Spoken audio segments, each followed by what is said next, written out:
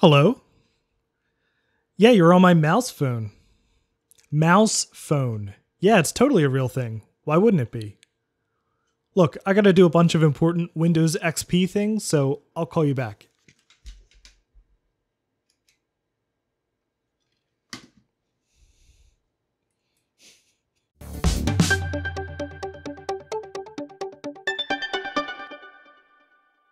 Today's Macintosh shenanigans are brought to you by PCBWay. So many retro computing projects that we've come to depend on started with prototyping via PCBWay.com, in no small part due to their great pricing and turnarounds as fast as 24 hours. Just take a look through their shared project sections where you can find absolute gems like this amazing entire Apple I clone, so if you have any PCB needs, I hope you'll give PCBWay.com a try. The Curtis Tele-Mouse came out at the tail end of the 1990s into a tech market that was still trying to figure out how normal people were going to be using computers. Now, sure, a mouse with a built-in landline telephone seems pretty weird, but you and I, we have the advantage of hindsight. Back in the 90s, any idea could be a good idea, and it was anyone's guess what the future of computers was going to look like. I mean, you were already connecting your computer to a landline telephone so you could use your modem to connect to the internet. Why not stick a phone inside your mouse so you didn't have to have a whole separate telephone next to your computer? From that perspective, I don't think this thing is really that far-fetched. And if you'd like to learn more about the history of this mouse, as well as the atmosphere of anything goes 90s innovation that spawned it, I'll put a link in the description below to a Tedium article written by my friend Ernie, who is also the person who introduced me to this mouse. After he posted a picture of it to Twitter, I discovered there is an entire universe of these things on eBay, and I was able to score this still sealed new old stock Curtis Tele-Mouse. But as interesting as the history is, this is action retro. So let's answer the most important question of all. What was this thing like to actually use? All right, we've got our trusty unboxing knife. Let's crack this thing open.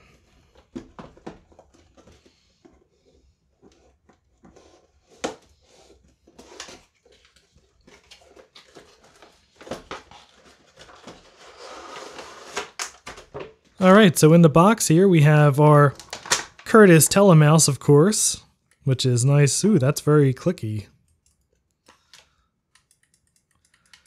I really like the clickiness of those buttons. And then we have our super weird cable selection, because this mouse has both a PS2 connector and a phone line. Split off into one single respectably long cable that's now all tangled up. Also in the box here we have some kind of a headset. So it said it had speakerphone. I did not realize it also had this weird over-the-ear microphone. I guess we'll have to test out and see what this sounds like. And then we've got warranty information and instructions, which I'm sure we're not going to need. I mean, it's a telephone. What more can you ask for? And this is what that weird over-the-ear microphone sounds like, just plugged in directly to my little amplifier that's on top of my camera. Now, I've never owned a landline in my entire life, which begs the question, how are we actually going to test this thing? So after a bit of digging around on Amazon, I found this, which is the Cell 2 Jack. And basically what this is, it's marketed to people who have poor reception for their cell phone in their house. And what they can do is this connects via Bluetooth to their cell phone, and then it has a jack which connects to your landline telephone. And the thought is you put your cell phone somewhere in your house that actually has service, and then this routes all calls via Bluetooth from your cell phone to your landline. And outgoing calls work and incoming calls work, and they even tout like you can use Siri through this. So it's pretty interesting, and yeah, I'm excited to see if this is going to work.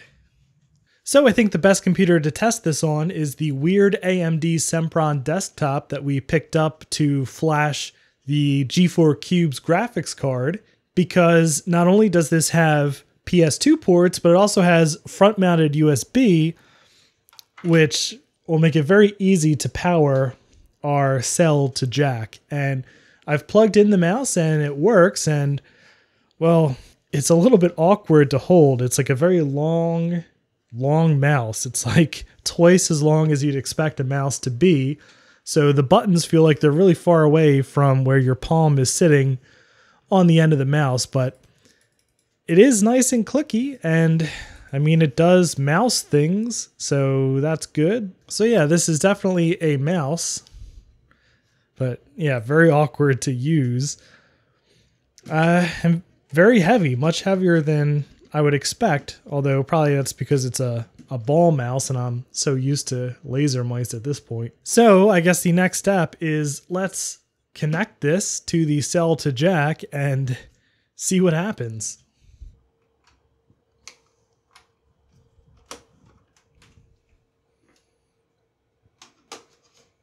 All right, there's a blue light on the front of the device that lit up. That's good. And it wants to do a found new hardware wizard, which, no, let's not deal with that right now. I don't think there's anything to actually install. And yeah, let's connect this to the port. All right, it is now blinking red at me, so that's probably good. Mouse still works. I guess we ought to see what the instructions say. Okay, so as I was reaching for the instructions, I could have swore I heard a voice talking, and it's this. This is actually saying things to me. It's saying in a very garbled manner, "Warning, phone is not connected." Let's see if you can hear this. Warning, phone is not connected. Yeah, so if that's what we have to look forward to for call quality, that's a little disappointing, but let's not get ahead of ourselves. Pulling out the instructions here. So step 1, connect your home phone to your cell to jack's phone port, and this is our home phone right here. We are connected. We have power connected, that's step 2, and now step 3, let's connect Bluetooth. So for first time setup, pick up your home phone off hook and press ## from the phone keypad to start pairing. And the red LED should start flashing and I'll hear pairing. Okay, so let's see. ###. Yep, now it says pairing. All right, next I've got to take my cell phone out and search for Bluetooth devices. All right, Bluetooth pairing request with cell to jack. Okay. Connected for calls. All right, we are now paired.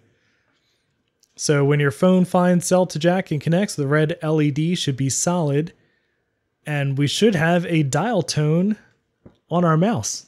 So yeah, solid red. And I guess we have to push the phone button here. No dial tone. All right, well, there's not a dial tone, but the buttons make a sound when you dial. And it's actually a very pleasing phone button sound. Take a listen.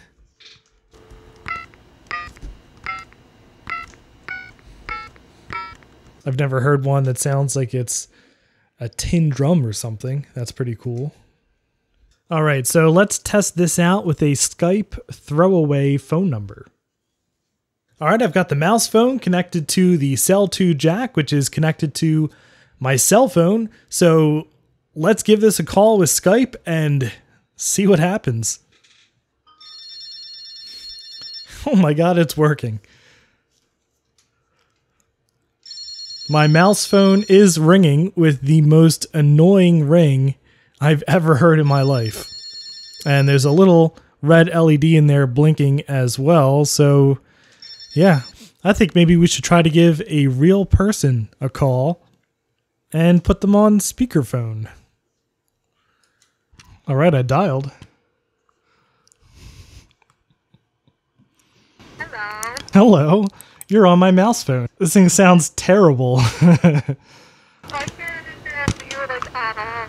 Yeah, it sounds terrible. Like, do I sound garbled? I wonder if it's my weird phone to jack thing. It's like, I don't know, dude. You almost sound like robotic, like a little bit, and then you're like also quiet, but it sounds like there's like a machine on. Yeah, that's what you sound like too, like robotic. Hold on, I'm gonna put you on hold on the mouse phone. Tell me what it does. Well, it plays music on this end. Hello? Do it again and then come here. I want you to hear what it does. Okay. Okay, well, the sound quality is terrible and it sounds like a robot on both ends, and for some reason the hold music sounds crystal clear. So I don't know what that's about. Maybe this speaker and microphone are just aging, or maybe it's the cell to jack device itself. But yeah, this is kind of like unusable. And yeah, there's a lot of different functions on here that I don't think we're really going to need, like flash, redial, speakerphone, which didn't work, hold works, and then memory, 3 memory slots for your most trusted business associates. All right, we might as well crack this thing open and see what's inside. I mean, it's not like this monstrosity is going into a museum or something. So first we'll take out the trackball.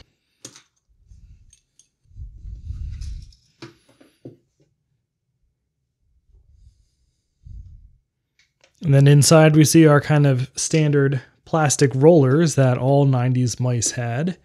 And then I think there are just 2 screws underneath this warning label here.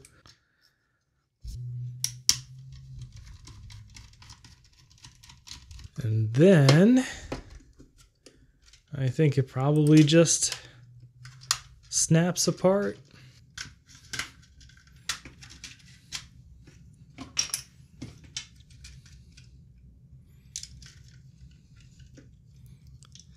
And there we go. Oh boy, looks like a lot of glue holding this stuff together. So we've got our, I want to say we've got our telephone and our mouse separate. So it looks like our mouse stuff is on the brown board here. You can see here's the jack that goes with 4 wires into the cord, and then we have our phone stuff on the green boards. So we have, of course, our microphone and our speaker and the button for picking up the call. And yeah, everything's pretty much glued into place. That is an extreme amount of glue that they've put onto the microphone there. So nothing particularly interesting in here other than the fact that this is basically 2 completely separate devices shoved into this single enclosure and both routed down the same cable until they split down here. So that's the Curtis Tele-Mouse, a pretty weird and quirky device from the late 90s that tried to integrate a phone into your computer in the best way that 90s science could come up with. And if you think about it, was it really that crazy? I mean, it's 20-something years later, and as it turns out, combining a phone and a computer would be the way of the future. So maybe the Curtis Tele-Mouse was just incredibly ahead of its time, technically building something akin to an iPhone, just limited by the common consumer technology available at the time. Or maybe it was just a weird gimmick. So let me know what you think about the Curtis Tele-Mouse in the comments below, and if you like this video, I'd appreciate a thumbs up, and if you'd like to see more computer shenanigans, please subscribe. Thank you very much for watching. And a special thanks to Chris, Justin, Sorta Eclectic, and Spike, who are my highest tiered patrons, and all of my Patreon supporters for helping make these shenanigans possible.